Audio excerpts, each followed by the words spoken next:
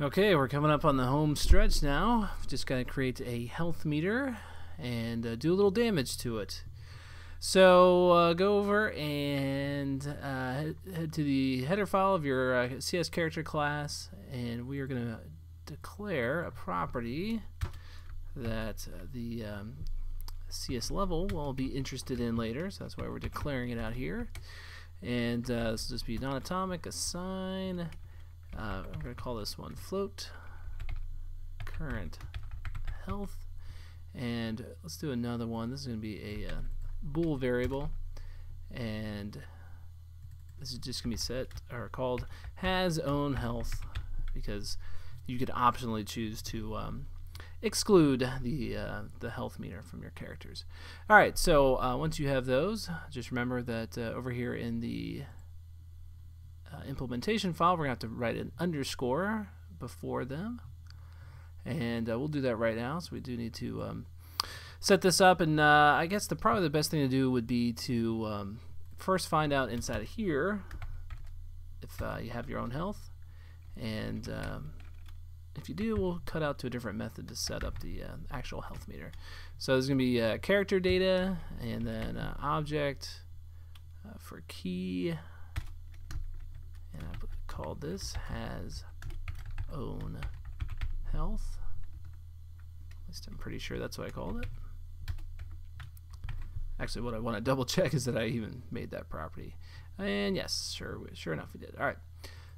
So back over this way, that has been established, and we could also go ahead and put in here current health. Well, you know what? Let's go ahead and just run the if statement. We'll say if has own health equals yes, then self set up health meter. All right, and of course we need to come out of this method now and write set up health meter. And if you don't have your own health, of course, that will get ignored. All right, now we're going to put in here current health. Actually, come to think of it, we should probably get, we need to have our max health too, and that is another one of those properties we should declare over here. So just copy what you got. Max health. There we go. Step back over this way, and your max health is actually what gets established from your character data.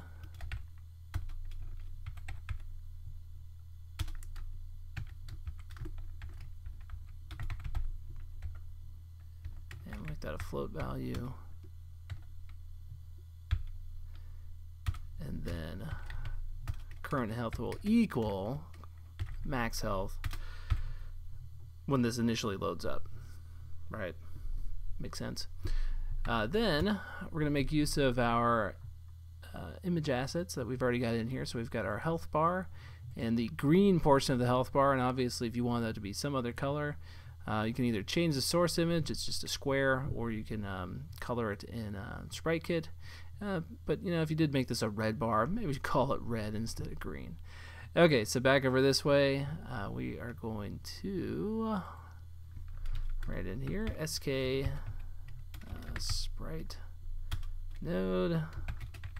Call this health bar. This is going to equal SKSpriteNode, sprite node with image named. That'll be our health bar.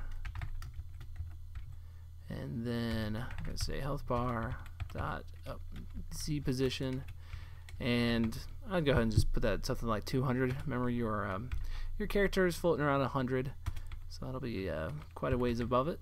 And then our position is going to be CG point make, and we'll leave the X value at a default of 0, and then we'll put in here character, just character dot frame dot size dot height divided by 2. And then if you wanted to move it up a little bit above the top portion of the character, you could do that after this. So plus, I don't know, maybe 10 or something like that, or even just 5 or something. But I'll just leave that as is because it kind of worked out well for me. And then let's write self, add child, health bar. Next up is going to be the spinning wheel of thought. Next up is obviously going to be the green portion, so we can actually copy a lot of this. And let's just call this green. That'll be green. Let me call those green. This is going to be at 201, and we're going to set the anchor point of this to be lined up to the left. So we just put it in here. CG point make 0.0. By default, it's at 0.5 in the middle. So doing that at 0.0 is going to make it anchored at the far left. And when you think about it, your health bar is going to be descending toward the left. So that left side won't move, but the right side will. And you could always test this out by leaving it in the middle if you wanted, just to see the different effect. And then green will be the name of that. Alright, and then we need to make a little bit of adjustment here, because now that the anchor point is off to the left, or actually even before that, we're just going to make the x position equal to green dot frame dot size dot width divided by 2, and that'll be a negative number. Okay. So probably the best thing to do is just publish this and maybe change that back to 0 so you can see the difference, but yeah, maybe that is the best thing to do. Let's try that. I know it's a little confusing, but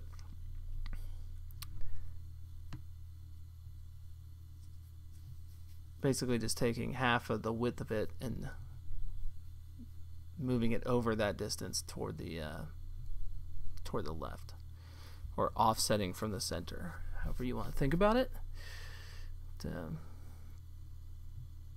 Let's see. Are you even loading up back here?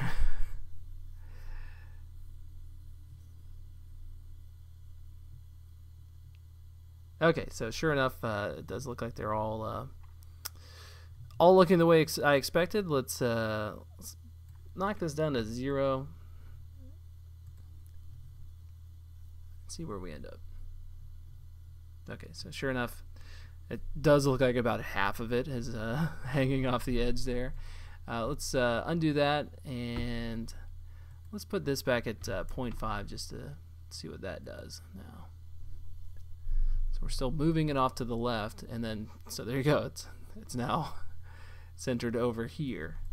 So not the easiest thing to understand, but a little trial and error is all it takes. Alright, so we've got those guys in there, and what we'll end up doing when we damage the character is, of course, just a little bit of an equation with figuring out the current health divided by the max health, or I can't remember if it's the other way around or not, but that will slowly make the character's health go down. And if you just wanted to test that out real quick, you could always do something like find your update method and say, let's try this. Current health equals current health minus, let's go 0.25, and then right in here, self child node with name green dot x scale is going to equal current health divided by max health. And keep in mind that well, let's suppose current health equaled 50 out of 100. So that's going to equal 0.5, and your X scale is in a range of 0 to 1. All right, and you can do that math on a calculator. I'm pretty sure it works out. But so watch what happens now when we update this.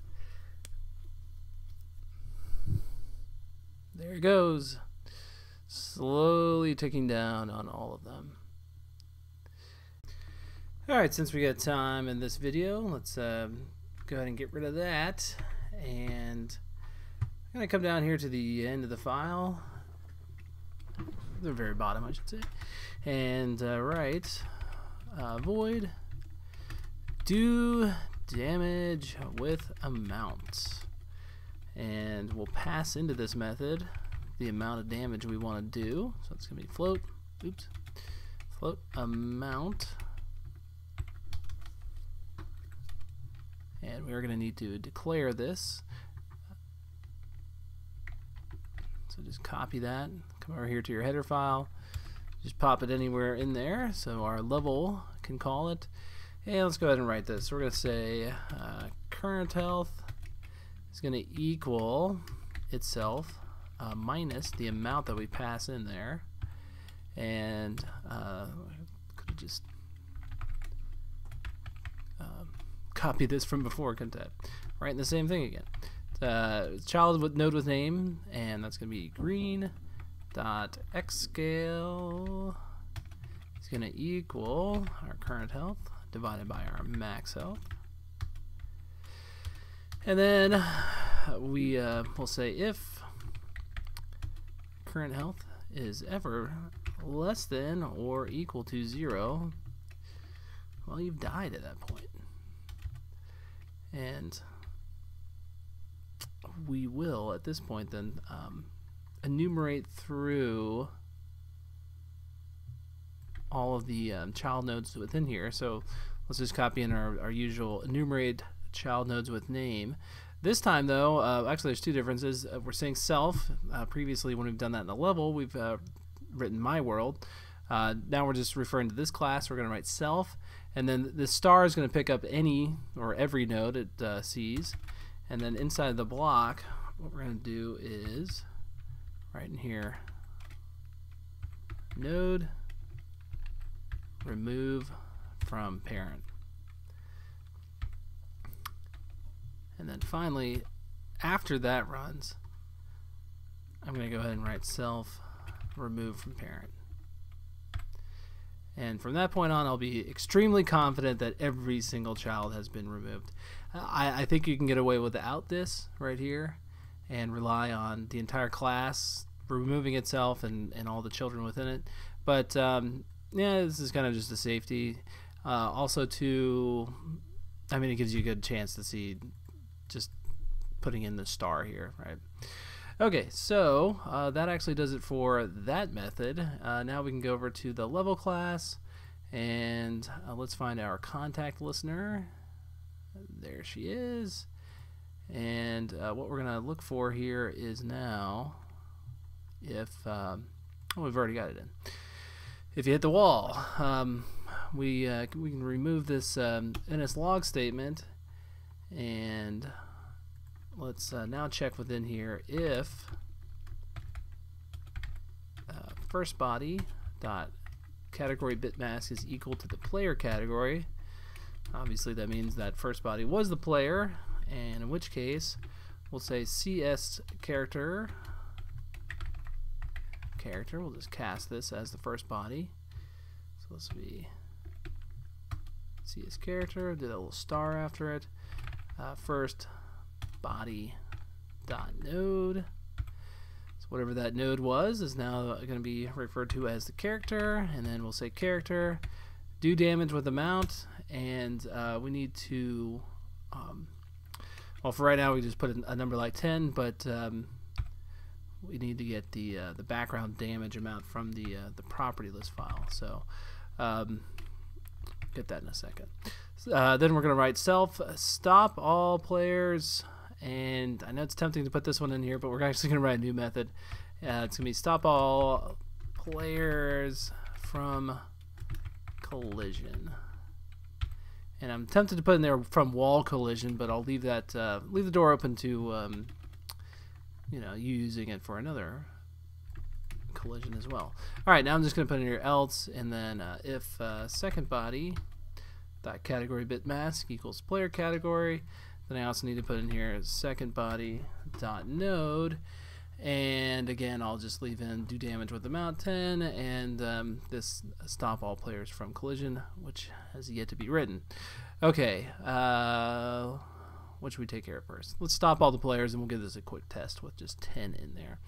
Alright, so this method is going to look something like, let me find my notes on it. There we go. Well, first let's find a place to write it. And we'll put it down here under this pragma mark that we already have, conveniently called stop all characters, and we'll write void stop all players from collision. Yet again, I'm going to do this same thing that we had before. Cancel any previous requests from the target. In fact, a lot of this we can just copy. So we're going to do that, and then we're going to figure out who our characters are. Let's grab all of them.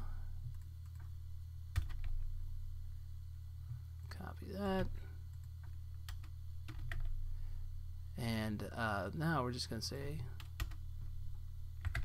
character stop moving. Alright, that should take care of that. Let's go and try to run ourselves into a wall here and see if we get damaged by 10. While that's loading up, I'm going to check back over here with our game data property list to see if we did put in there the damage amount for the background, and we haven't yet, so we'll put that in.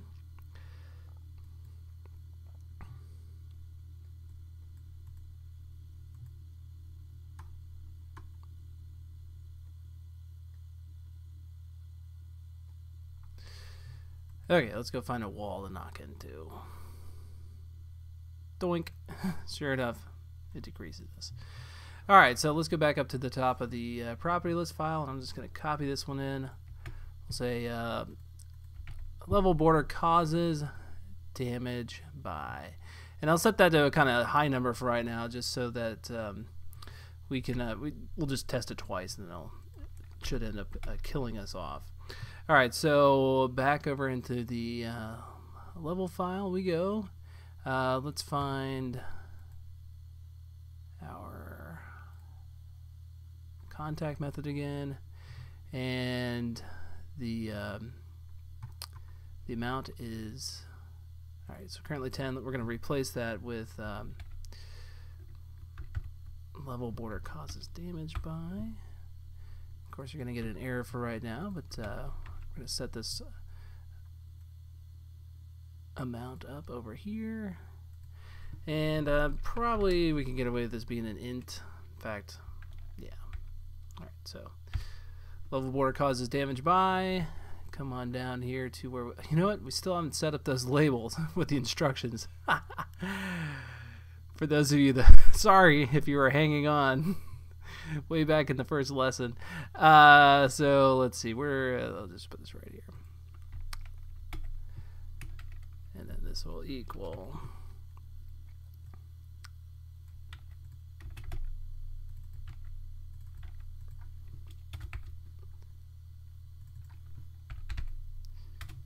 alright, and just know that you could make that be an integer value, I mean a float value if you wanted. I don't see much reason to do that though.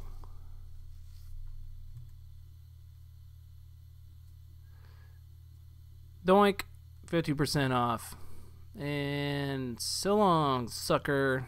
So he's out of here. Alright, that actually does it for damaging these characters, and well, we've got some logic to go later on with you know, what happens when your character, well, when you start running out of characters, like right there. But we'll address that in another lesson to come.